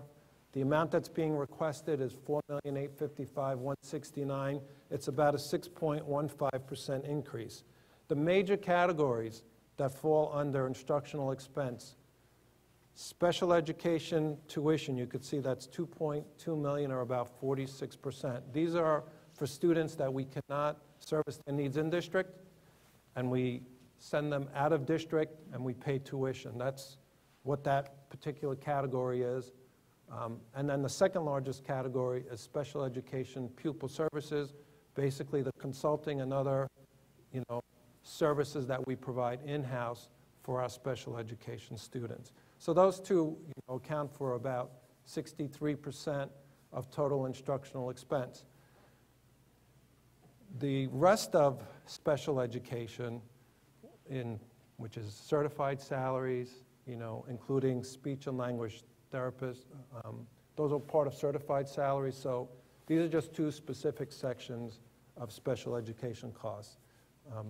We will be talking in more detail about special education. I believe that's being pushed to next Thursday's meeting. There is a presentation by Ms. Hussey. The other categories of instructional expense include instructional supply. Those are generally items that are supplied for our students. Textbooks, software, curriculum is about 11% of this total portion of the budget. New and replacement equipment, that includes furniture, any type of office equipment that we have inside our school buildings. There is a small increase requested for those two categories.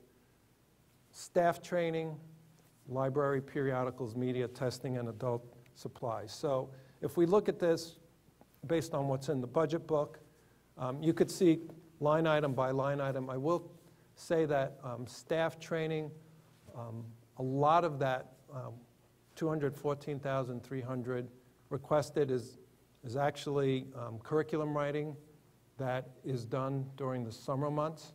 The training is, most of the professional development that we do is done in-house by our own staff. So we're not outsourcing and spending significant dollars in staff training outside. Pupil services and tuition outplacement, you could see those increases of 3.6% and 4.7%, which we talked about. Instructional supply, we're looking to increase that by $43,697. What I do want to point out is when we have budget reductions, typically these are some of the accounts that we will stop spending money on. So you could see down at the bottom, in this 2019 budget year that we're in, the 560, which is tuition outplacement, that account was reduced $50,000 because students' needs were lower when we completed the budget process than when we started. But the other accounts, the 611, which is instructional supply, you could see that we reduced that $60,000 for this budget year.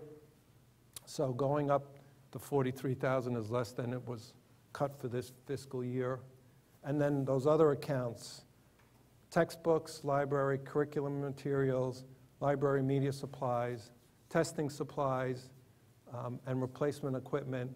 If you look at the amount that those were reduced about $120,000 for this year's budget. So, you know, again, these are the categories that we typically have not been funding fully the last few years.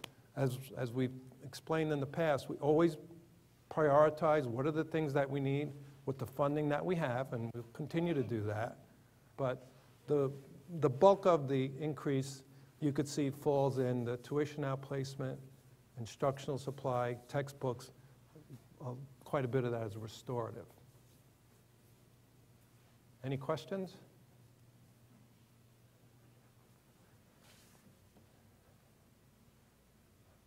I'm just going to touch on this, but if you look at the far right column, 2020-21, what this reflects, that $19,170,468, that's what's dedicated, if you look across the entire budget, to special education needs for the 2020-21 year. And so if you take it as a percentage of the $76 million budget request, about 25% of the budget is dedicated for special education needs. And then if you look at that bottom section of rows, we're anticipating that we'll have about 542 students with individualized education plans for next year. Even with this year is what we're saying, but that's likely to increase. In fact, I think it may have increased already for this year since we started preparing the budget. The total percentage of students that have an individualized education plan, you could see is about 13%. Projected for next year, it's 12.9% this year, and it has been increasing if you look back to the 11.2% in 2014-15. So, you know, even though we've said it before, as our student enrollment drops, our special education population is not decreasing, hence the need for the additional funding. And then you can see the bottom is the expenditure per IEP student. So there'll be a lot more detail around this when Ms. Hussey presents on Thursday night. That's just a preview of her cover. So within instructional expenses, just a couple of quick points. The curriculum council focus for 2020-21 is business, social studies, academically gifted is AGP, and school counseling. Some of the funding in that curriculum writing will be for the next generation science standards, college, career, and civic life, and then support for K-12 math, specifically Eureka for K through 5, Algebra 1, and geometry. So this is what has been prioritized by our curriculum department led by Ms. Solano. Anything to add, or you good?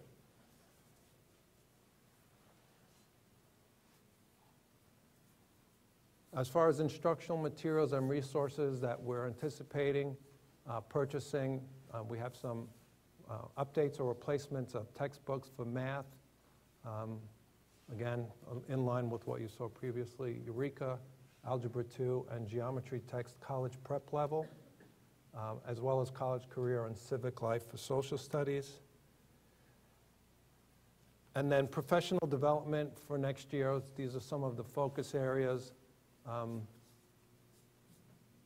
Continuing to focus on complex thinking, social emotional learning, including coaching and professional development for teachers and staff, the next generation science standards, and the K-5 math program. So again, pretty tightly wrapped around those core items. If we look at instructional expense as a percent of budget, historically you could see that we've been kind of flat, bouncing up and down, as a percentage of budget, lower than we were back in, 2000, 2001, a little over 7% of the budget. The last few years, we've been hovering around 6.5% of the total budget is dedicated for instructional expenses. And with more going to those special education lines, basically what it tells you is that the non-special ed lines, have, dropped in terms of funding provided. Questions? Support services is next. So support services is about 8.9% of the budget. We're looking for a 2.51% increase this year. Far and away, the biggest portion of support service is that first line. $3.9 million is our student transportation, regular and special ed, and student activities, and that includes fuel and insurance. The next largest category is other professional services, so that includes expenses related to paying for Apex, our network consultants on the technology side, fees that we paid for outside counsel, the audit that we do every year through RSM, that's about $35,000. Some expenses related to Board of Education meeting all fall in other professional services. The energy performance contract, I'll talk about that very quickly. I guess it's 6 years ago, we entered into a contract with Ameresco. We did infrastructure upgrades to all our buildings, everything from the computer-controlled LED lighting, replacing the electric heat at Highland School, the electric heat at the back of Cheshire High School. Those energy improvements are paying for themselves over a 15-year cycle. There is a loan or lease associated with that, and that's paid out of, this support services budget, and it's roughly $600,000 per year. But the offset to that is savings in electricity, natural gas, oil, and other energy-related accounts. So we're saving the money on one side, but we're responsible for the school's portion of that payment for the energy performance contract, and we're roughly 80% of the contract. The town pays the other 20%. And I'm going to skip over this so that we could jump right into this. So you'll see that other professional services, we're requesting a $10,400 increase. In this line is where we're budgeting for the development of the board strategic plan. So we did add some additional funding for that.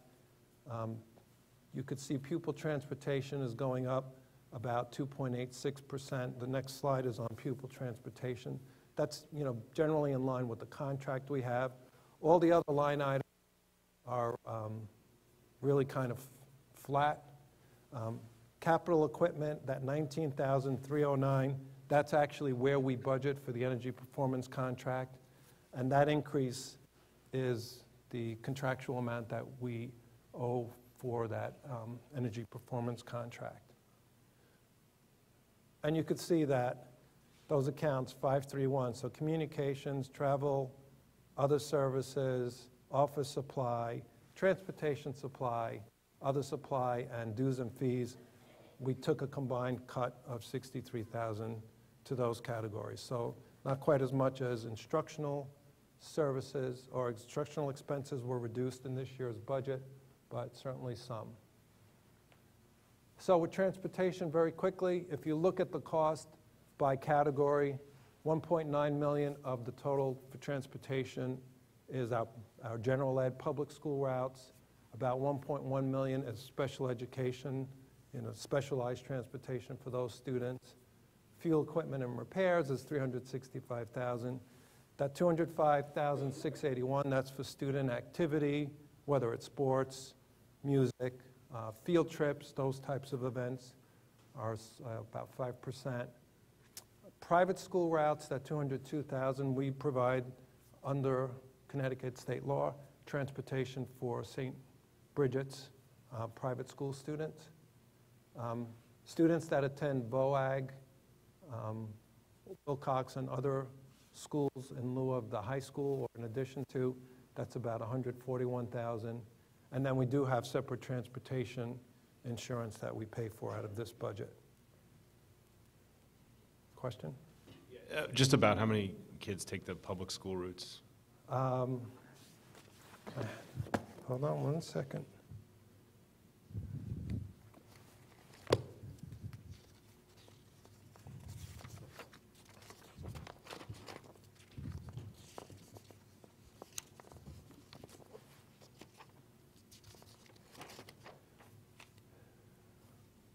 We transport 3,500 total students per day, of which St. Bridget's is 104. So it's about 3,400 students. And that's regular ed, transportation. Okay, so taking out the special ed, you have what, 4,100 students total? I'm just curious, it's about 600 walkers and 3,500 bussers, basically. What is it, so is the 3,500, does that include like high school kids who drive who are, I'm just curious. It includes Cheshire High School as well as the vocational and technical schools. Okay, So- and a number of those kids drive probably. Okay, So this it's is yeah, I get eligible it, yeah. riders, Yeah, yeah, right? no, They're I not understand that. walkers. That doesn't mean they all take the bus. But Yeah, the yeah. bus has to be made available for them. Yeah, absolutely, okay, Okay. thank you. You're welcome.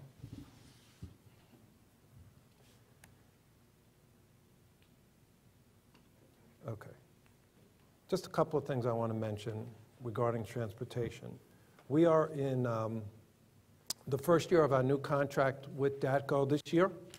There was no increase in that contract as part of the agreement we have with DATCO, but next year we have a 2% increase by contract, and if you look historically, our last contract, we went up 3% a year, and the contract before, 4% a year. So DATCO really did work with us to get this new contract into place.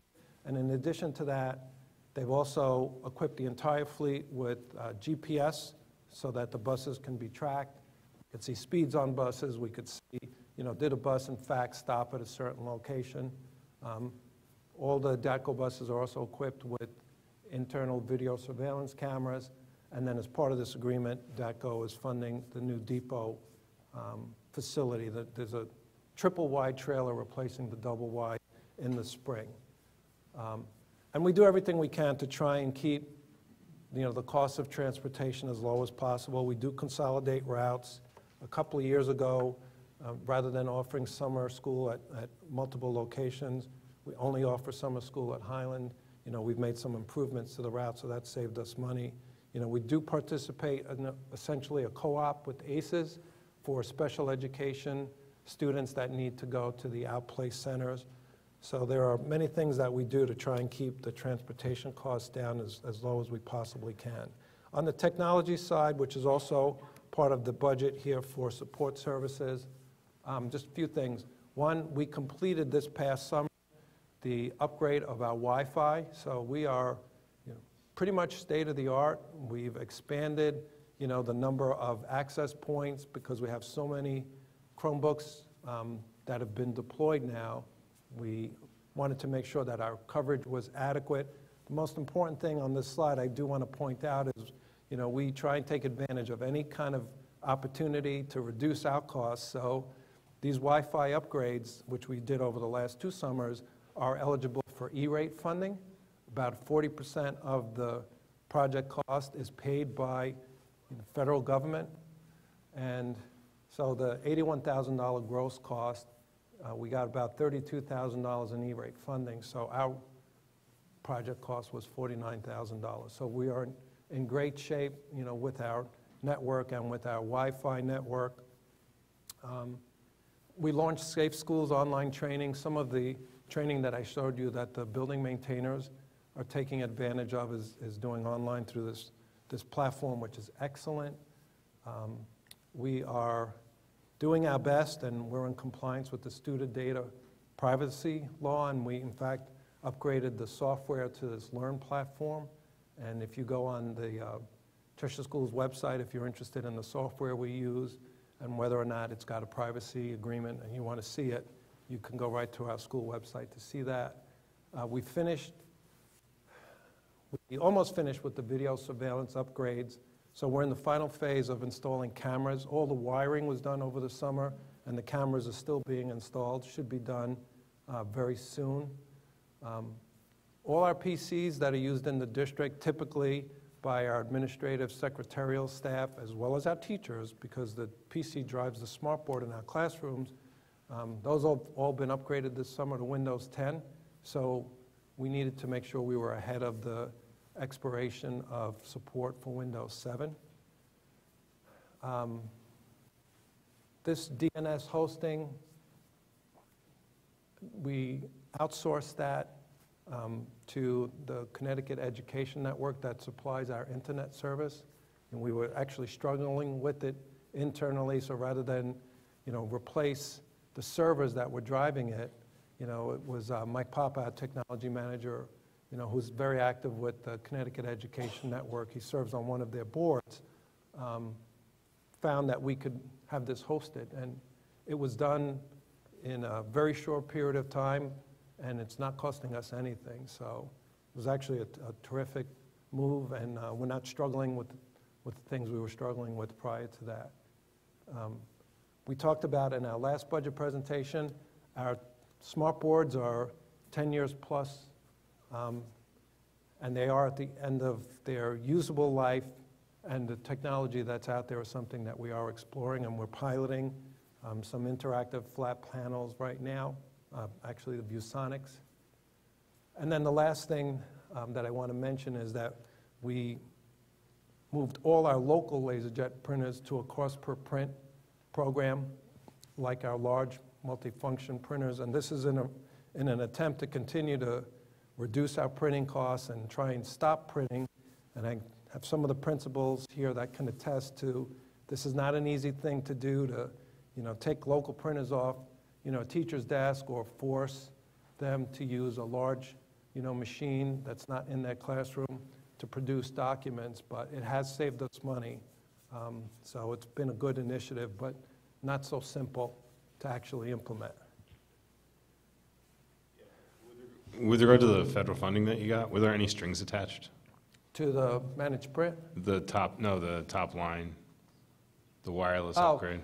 Yeah, the strings are that you have to have very precise records of the equipment that's installed, but there's no penalty Yeah. attachment, if that's your question. There's no strings. Honestly, I was just thinking about data. What happens with the data, that was it. I didn't know if the federal government was saying, we'll give you this money, and then you have to report all the, No. the student user information back to us. It was No, just- no. Okay, thank you.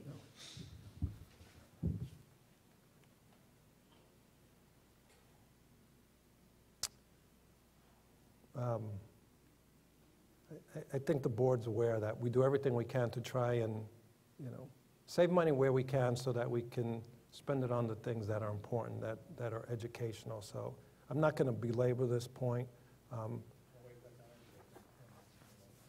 What was that? Well, I had to hit this one, because I know this one's important. But we talked about the energy performance contract. The other thing that we do to try and, keep our costs down, or certainly, have a reasonable expectation of what our costs would be, is wherever we can, we do try and lock prices. So you could see that we're locked on unleaded gas right now through the end of next December at $1.65. It's a pretty good price. And more of our vehicles are using gas.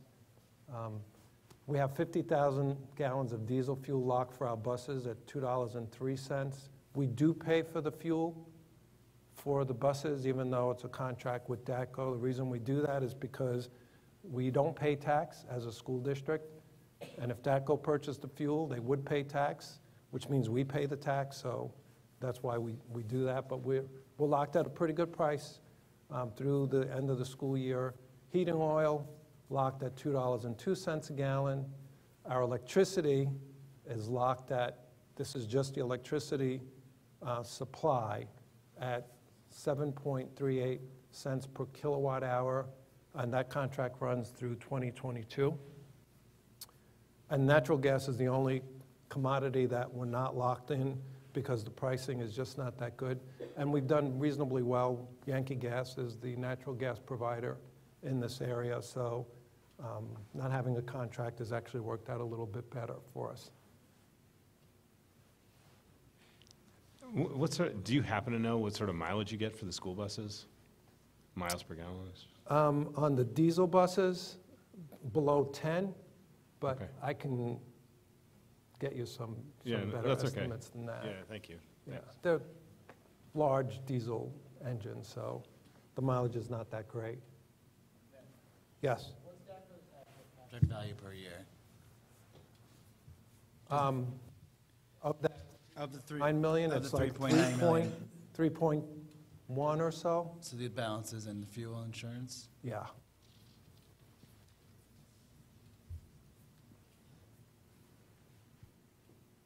And the contract with DATCO is a per bus per day. So the, type 1, the large bus, when we run a bus, it's, I want to say that this year's rate is about 331, but I'm not 100% sure of that. A type 2, a smaller bus, is in the $270, per day range. So, I mean, if you do that math times 180 days, to the extent we can eliminate, a bus route, it's about $55,000 in savings. And we have been able to do that over the years through some of the things that we've done, like route consolidation. The fact that student enrollment is down helps. So we're always looking to see what can we do. Any more questions on this one? The other things that we do is we take advantage of, we bid when we have to, but there are state bids, consortium, purchasing groups. We negotiate with our vendors all across our platform wherever we can. We do apply, and we've been approved in all 4 rounds of school security grants here in Cheshire. We have a couple of school construction grants that we're trying to get approved by the state right now. We use Amazon for all the purchases where it's the lowest cost provider. We don't pay shipping fees. And then we use technology wherever we can to improve our efficiency. If we look at support services as a percentage of budget, that big spike that you see occurred around 2011-12, a lot of that has to do with the energy performance contract that was instituted. So it drove this particular group of accounts up, but it leveled off on the operations and maintenance budget, which we didn't cover yet.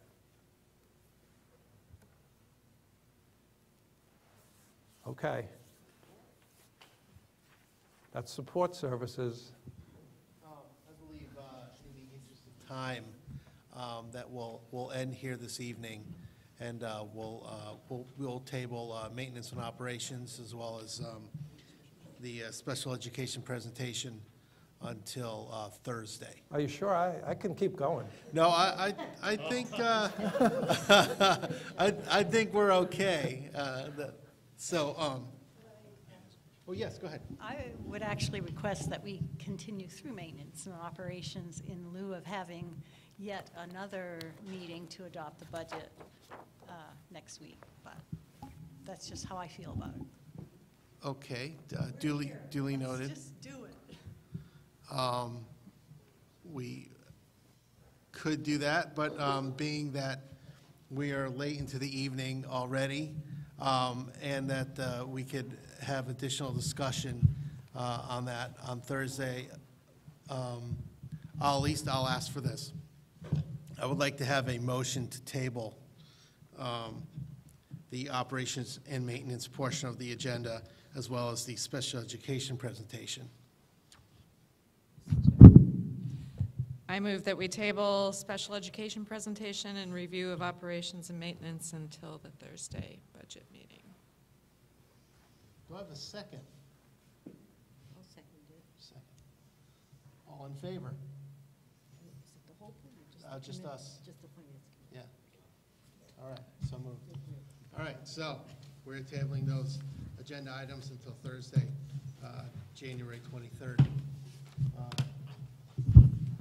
Mr. Chairman, I hand the gavel back to you. Thank you, Mr. Grippo. Just a reminder, there will be a, next meeting here is January 23rd, this Thursday. This is the follow-up meeting to the remainder of the operating budget review and possible discussion from the Board Finance Committee on a budget number. If needed, on January 28th, next week, there'll be a special meeting of the Board of Education, adopt a Board of Education budget. Stay tuned for that. We'll see how Thursday goes. That being said, I would ask for questions from the audience, but everyone's bundled up and ready to go. Jamie, do you, okay. Not to put you on the spot. Okay. And for those folks that could not be here, that may be watching these videos, I feel for you. It was at least a couple hours long, but thank you. If you do have questions, comments, concerns, ideas about the budget, please feel free to email any board member those questions. And if you wish to be anonymous, we'll do it. We'll honor that. We're all here to help answer, and we'll try to get those answers for your next meeting. That being said, do I have a motion to adjourn? Adam, is there a second? Second. Andrew seconds. All in favor? Meeting is adjourned. Thank you, everyone.